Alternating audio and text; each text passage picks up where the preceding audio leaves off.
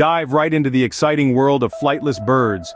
Meet the cassowary, native to the tropical forests of New Guinea and northeastern Australia. Known for its striking blue face and neck, this bird is often considered the world's most dangerous bird, thanks to its powerful legs and sharp claws. Shift your gaze to the emu, Australia's tallest bird. These creatures can sprint up to 30 miles per hour, making them one of the fastest birds on foot. Don't forget the ostrich, the world's largest bird. Native to Africa, these giants can weigh up to 300 pounds.